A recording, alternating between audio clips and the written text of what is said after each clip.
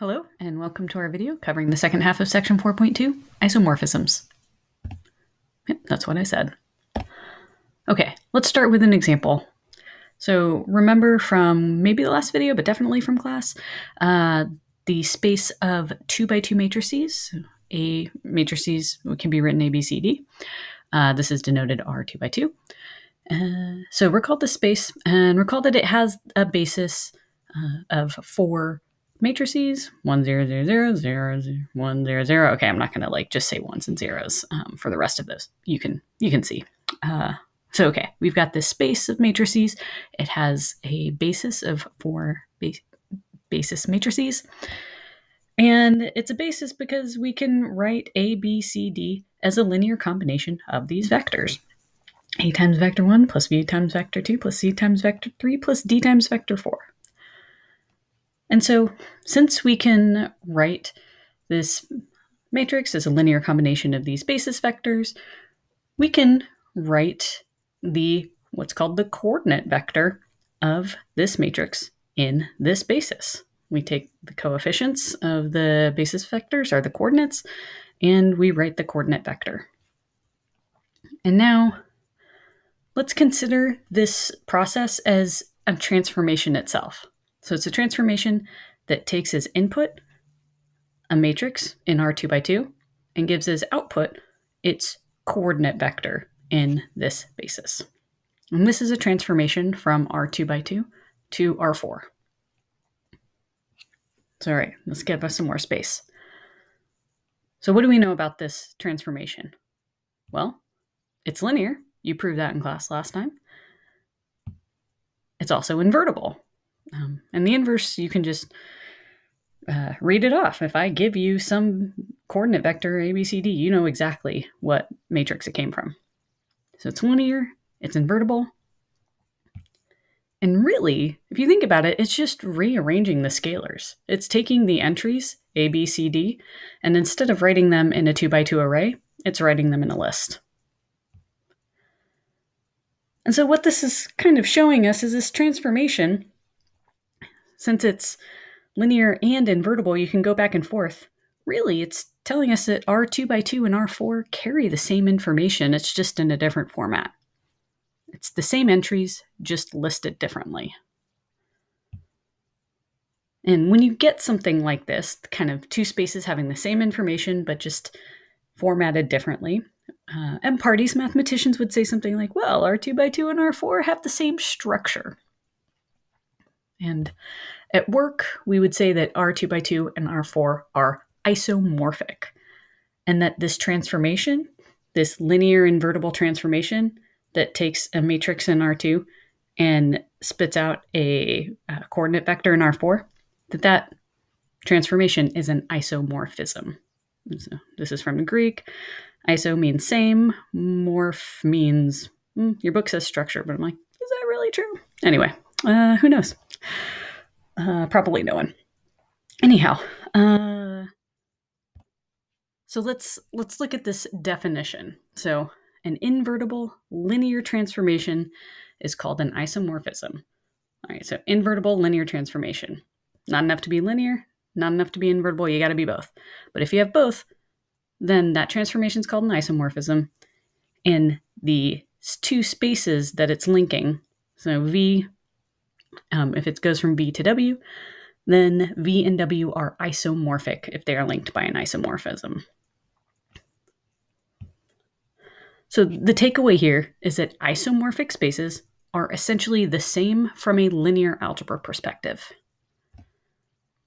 And isomorphisms, the transformations between vector spaces, these tell you when 2 vector spaces are the same from a linear algebra perspective. And importantly, coordinate transformations are isomorphisms. And this ends up being a huge idea. So let's see a consequence of this idea that coordinate transformations are isomorphisms.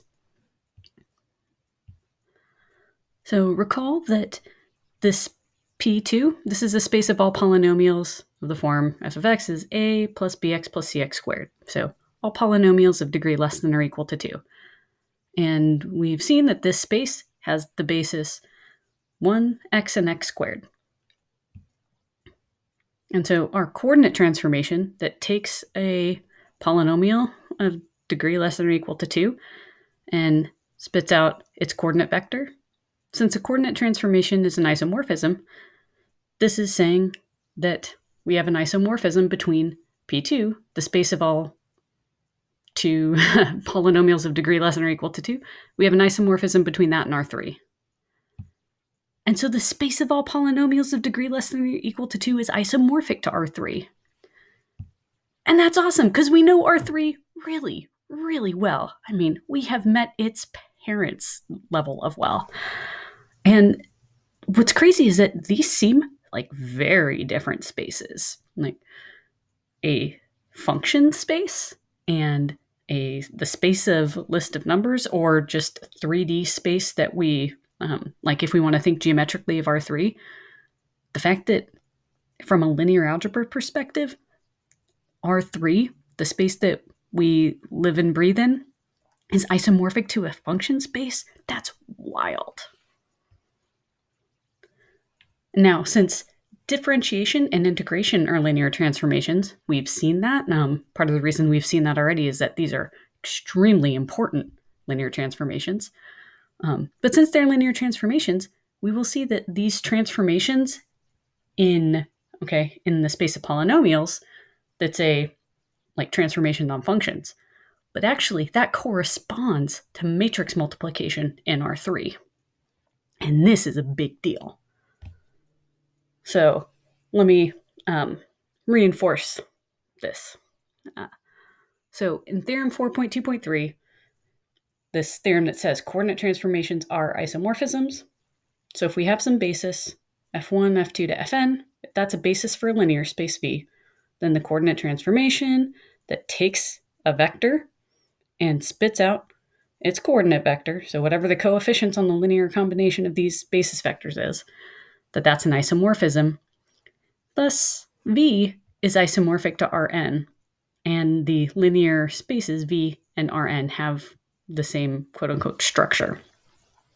And what this is saying in like real terms is that any n-dimensional vector space is isomorphic to Rn. This is wild. Just, yeah, sure. Function spaces, spaces of matrices, spaces of sequences, finite dimensional sequences, any n-dimensional vector space, if it satisfies the vector space axioms and it is finite dimensional, it has n dimensions, then that vector space is isomorphic to Rn. And any linear transformation that we do in that abstract vector space will have some corresponding matrix transformation in Rn. This idea has tons of applications in the real world. The main ones that come to mind are like data compression and signal processing and filtering. Like you like watching streaming videos. Yeah, it uses this idea. It uses the idea that, okay, you can start with some signal that's represented by a function, and this function can be represented by some n-dimensional function space. And then we say, all right, well, in order to be able to do some filtering, we should have to do some integration. And so you do some integration, but what you do is you just translate everything into Rn, you hit it with a matrix, and then you translate back. Boom, there you go. You've just done all of this complicated stuff in functions and function land as really exquisitely simple calculations for computers to do in Rn, namely matrix multiplication. So if you remember this meme that I showed on the first day of class that I am proud to say that I made, you are here. We are now at the point of what isn't linear algebra? Like, hopefully I just convinced you that somehow calculus is linear algebra. This is the biggest idea that we are going to see in this class. So in one sense, the class has peaked right now. And that would have been a great note to end on. But I'm actually going to finish up by talking about some properties of isomorphisms. So first, I'm going to start actually with the last few properties, because they deal with just finite dimensional spaces, which is 99% of what we're going to talk about in this class. So, okay, in parts B through D that we're about to look at, we're assuming that the linear spaces V and W are finite dimensional. So the first property we're going to talk about is this idea that if the space V is isomorphic to W, so there is an isomorphism between them, that the space is isomorphic if and only if they have the same dimension. So I think one direction of this is like, I don't know, obvious, I hate saying that, but in terms of like, what does it mean to be isomorphic? If V and W are isomorphic, have the same structure, they're basically carrying the same information, but just in a different format, then yeah, they better have the same dimension. So starting from here and going to the same dimension, that's, it would be surprising if that was false. The other direction, saying that if these two vector spaces have the same dimension, then they are isomorphic. So this is saying that any two finite dimensional vector spaces with the same dimension are isomorphic. That is very surprising. And that's kind of the like big idea to kind of blow your mind in this section. Next, okay, suppose we have some linear transformation from V to W where the kernel is 0. So kernel of 0, right away, this should like send off bells ringing in your head that if you have a n by n matrix where the kernel is 0, then it's invertible. And yeah, something similar is going on here. If you have a matrix or a linear transformation between abstract vector spaces where the kernel is 0, and if the spaces have the same dimension, so like, n by n matrices or dimension n to dimension n vector spaces, then the linear transformation is an isomorphism. And remember, isomorphism is a linear transformation that's invertible. So this tracks. And then finally, suppose you've got some linear transformation from V to W where the image is the entire space. Then again, if the dimensions are the same, then we have an isomorphism. And so this is the idea like, okay, well, the linear transformation is already going to be 1-to-1, and if it's also onto, then like if you hit everything and no two things are sent to the same thing, then okay, you've got an invertible transformation, and if the dimensions are the same, then you've got an isomorphism. And so now let's talk about what is different in part A, which allows for infinite dimensional vector spaces. And this is mostly just for funsies. Like, we're not really dealing with infinite dimensional vector spaces in this class. It's cool stuff, but just, beyond the scope of this class. But okay, your book includes it, and I think it's cool and it's fun, so let's look at it. So, okay, suppose you have maybe a possibly infinite dimensional vector space V and maybe an possibly infinite dimensional vector space W. This says that if a linear transformation T from V to W, or that a linear transformation T from V to W, it's an isomorphism if and only if the kernel is 0, not surprising, and you also need the image to be all of the target space. So let's contrast this with, what was it, C? Where if we're in finite dimensions, you have a linear transformation where the kernel is 0, then, okay, if the spaces have the same dimension, you have an isomorphism. Not true in infinite dimensional spaces, necessarily. You can have two infinite dimensional spaces, they've got the same dimension. Linear transformation has a kernel of 0, but you can have it such that the image is not all of your target space, and in that case, you won't have an invertible function. And so I leave you with a challenge, and it's just for fun.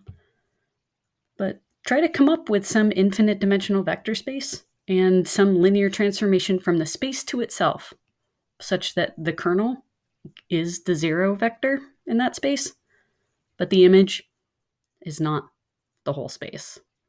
So come up with a reason why we need this. Your challenge is to come up with a linear transformation where the kernel is 0, but it's not an isomorphism. Okay, see you in the next video.